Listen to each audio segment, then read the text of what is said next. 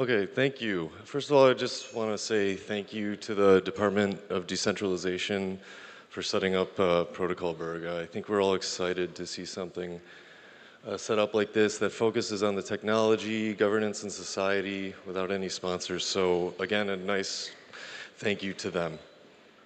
I'm happy to be speaking here today. So first about me, my name's Phil. I started working in blockchain in 2013 here in Berlin at a small startup called Bitcoins Berlin, doing marketing and communications for a Bitcoin payment service that later turned into Bitwala or Nuri. Then after that, I worked at Parity from the end of 2017 until last year, and ChainSafe after that as well. Currently, head of communications at Missing Link, and I'm going to talk a little bit about Polkadot and what it's for today. So I'm going to talk about the significance of decentralization, the challenges in measuring it, and using two main examples of L2s and how it's much more difficult to measure decentralization in L2s than it is for L1s. Using Ethereum and Polkadot as examples, the two protocols I have most experience in. And then about how we should communicate and educate about decentralization. Yeah, so we're here because of decentralization and its significance on society. It provides resilience, censorship resistance, transparency, and democratic-like functionality. It helps provide assurances and protections for users, creators, and maintainers alike, yet definitely comes with its own challenges of governance and adaptability. So I first heard about Bitcoin when reading an article about the Silk Road drug market. And I've already was interested in technology and society and all these crypto anarchist type topics, and I thought Silk Road was super interesting, but I thought immediately, okay, well, they're going to be able to, it's difficult to shut down a Tor Onion site, but they're going to definitely get the payment system, because they've done that in the past with Liberty Reserve. But when I looked further into it and I discovered Bitcoin and realized that that wouldn't be an easy task either, that's when I realized the power of decentralization, and I'm sure all of you have your own stories as well. So the node operators weren't liable for what happens on the network. In fact, they didn't really know what was going on other than validating payments. And payers were guaranteed that the payment would reach the destination, and receivers can guarantee no chargebacks. And there's a very unlikely risk of the network going down. So this like showed me there's an opt-in system that creates a level playing field for all users due to the nature of decentralized blockchain technology. While Silk Road has been shut down, Bitcoin still lives on. Decentralization is not a meme for bootstrapping. It's vital to the functions of a fair system with a level playing field. Decentralization protects users, creators, and contributors. Users rely less on trusting the creators and contributors, maintainers, from making malicious upgrades or rugging, or even trusting that they'll continue to live. And there's risks of centralization. We all know of definite, like centralized exchanges going down. It does have its benefits. Let me start with that. You can do quick and simple governance with upgradability and adaptability. That's very quick, similar to all businesses that exist right now. And so what happens when we do have centralization? We live in a world with centralized institutions, and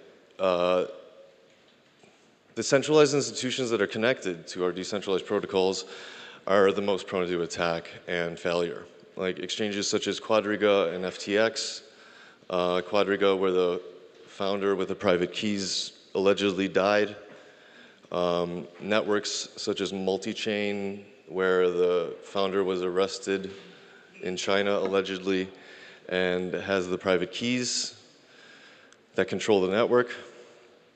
And even to an extent, having a single point of failure, such as the software of Bitcoin Core, being the only client for Bitcoin, only major client for Bitcoin. So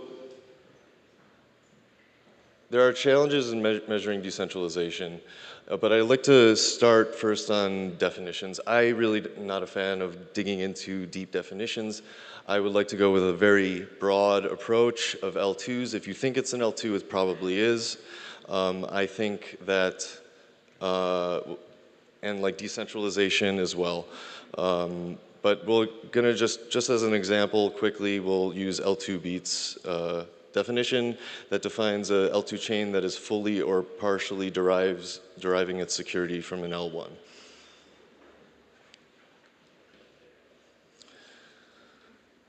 So regarding L1s, we've reached a point where we have a pretty standardized way of measuring how decentralized the chain is, such as Bitcoin and Ethereum,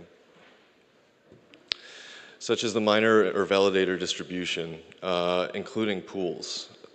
So there's a lot of talk right now about mining pools or validation pools on Ethereum, and this is nothing new if you know the history of Bitcoin. In 2014, there was a mining pool called Ghash that achieved over 50% of the mining power, and in that day, there was some resilient mechanism due to decentralization where the miners pulled out of the pool because the price was dropping due to the threat of centralization. They also made a promise to keep their hash rate below 40%. So there's another team in this space that has done that recently. Token distribution or the Nakamoto coefficient, so how well distributed are the tokens. This is definitely very important if you have a proof of stake network, which is one of the major reasonings for doing the irregular state change for the DAO hack, and as well as if you have on-chain governance, it's especially interesting. But this poses a problem. This is hard to measure because it's trivial to obfuscate without an identity-based service. And software accessibility.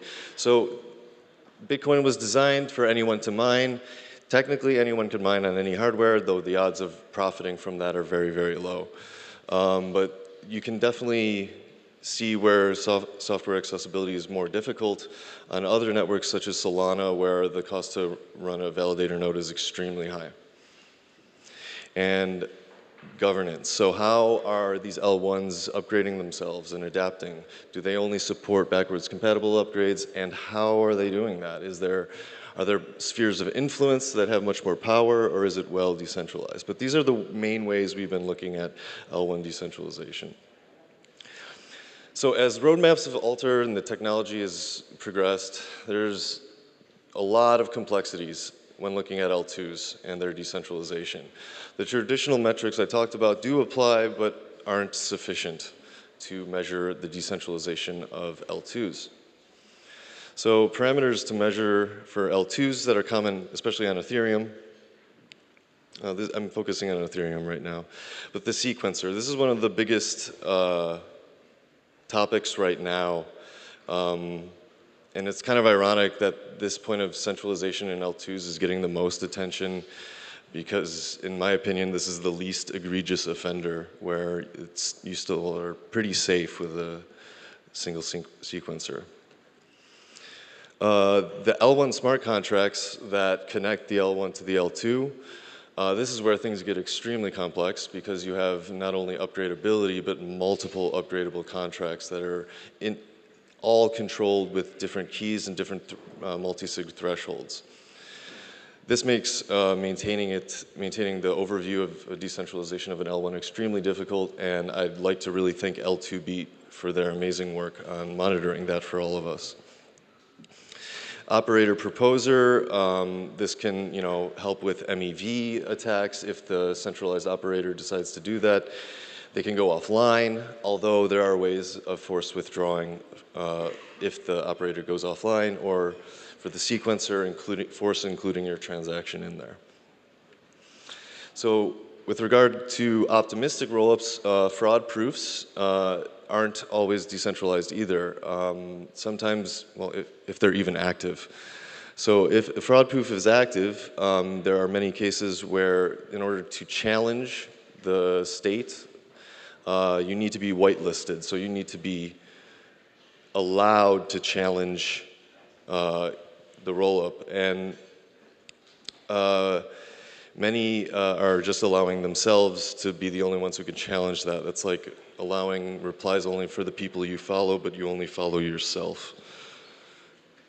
Validity proofs have a centralization aspect to them for ZK rollups, which is the cost of computation.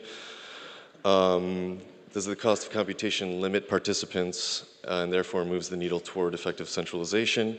But that is quickly improving with efficiency as well. And governance. So each L2 has its own governance system.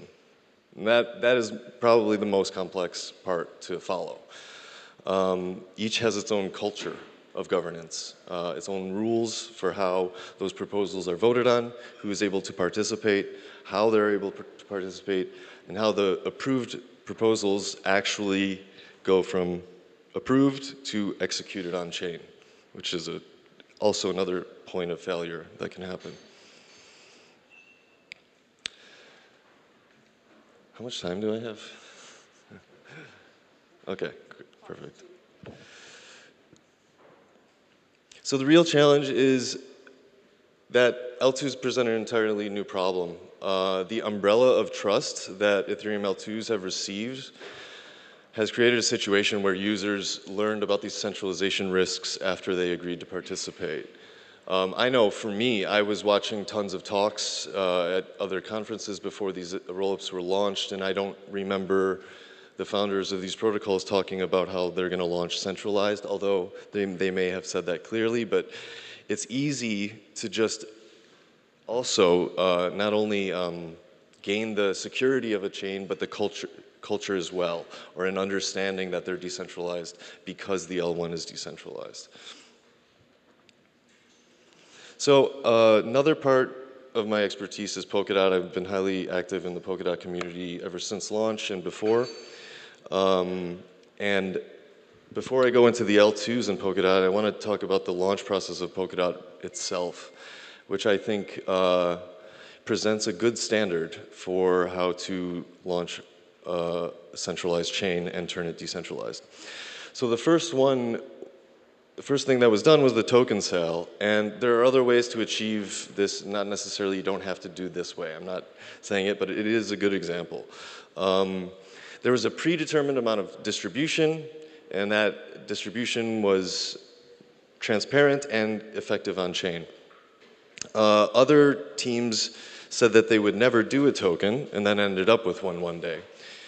This doesn't really create trust, and it is a broken promise as well. So on the Bankless website says things like, as with Arbitrum, the spray and pray strategy to maximize surface area as a user is likely best. And that's telling people to basically do as much activity as possible on a chain in hopes that you'll be rewarded for activity with future tokens. So then Polkadot, after the token sale, when it finally launched, the Genesis block started, but there were centralized and permission validator set, run by the Web3 Foundation, which is helping Polkadot. Let me just go here. Then tokens that were bought in the pre-sales were distributed to the accounts, and they were locked. They were kept in place, and you couldn't do anything with them. And then you were able to only vote with the tokens. You couldn't transfer them. And what you could vote for in this case was the validator set. So many validators were on board in the queue, and because it's a distributed proof of stake-like system, they were able to vote for a decentralized validator set. Then on-chain governance was enabled, which again is very specific to Polkadot. But with those locked tokens, the users themselves voted to enable token transfers. And that, after all these steps and after the decentralization happened, then the token value became a thing. So parachains inherit the security of Polkadot relay chain, proofs of new state transitions that occur on a parachain must be validated against the registered state transition function that is stored in the relay chain. So basically it says, this is my business logic, I'm a parachain. The relay chain says, okay, and you better follow those rules with every block you give us. So parachains on Polkadot using Polkadot SDK are built entirely differently than L2s. They're mostly similar to each other, but they're all very different from an Ethereum L2. The main thing, collators, which is the same thing as a sequencer. Pseudo is definitely a big part of Polkadot. During the launch process, in order to enable upgrades while it was centralized, there's a pseudo feature so that a single account owner can upgrade instantly. Or a multi-sig can do that as well. And this is a single point of centralization on Polkadot parachains that still exists on some. The governance can be centralized, so if you have a council that isn't elected by token holders, that is your own team, it's the same thing effectively as having pseudo, but with a delay. So I decided I really liked L2B when I was learning about centralization of parachains, and I thought it would be funny to create one for Polkadot called Polkabeat, and because I thought most of them, even me, were decentralized. And that wasn't the case. And I quickly learned how scary this is for some of the major parachains on Polkadot. As you can see, Astar, one of the biggest ones on Polkadot, still has pseudo active with a 3 of 5 multisig, so they can do instantaneous upgrades at will. And some others, major ones, don't really have a democratic council, which is also the same. But I just want to give a shout out to Centrifuge, HyderDX, Fallen Network, and Kilt, as well as Zeitgeist. They recently did as well. So those are the 5 main ones on Polkadot that are decentralized according to my model. And there's many, many more parachains that haven't launched their token yet, new chains coming on board that haven't really distributed their token or put it on an exchange. And I don't consider them under scrutiny here because I believe in that Polkadot launch process where you can decentralize first, then release the token because it protects people. So just wrapping up here, this is my old one.